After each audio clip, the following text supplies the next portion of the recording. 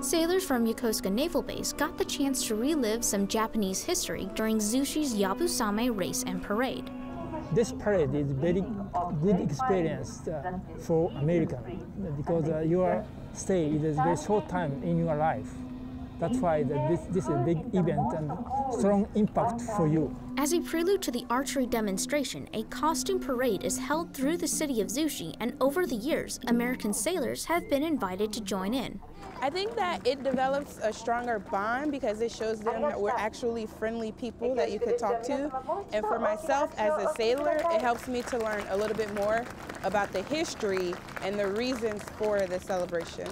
This annual event has a long tradition of getting visitors involved as a way of introducing them to local culture. Petty Officer Sonia Wickard, Zushi, Japan.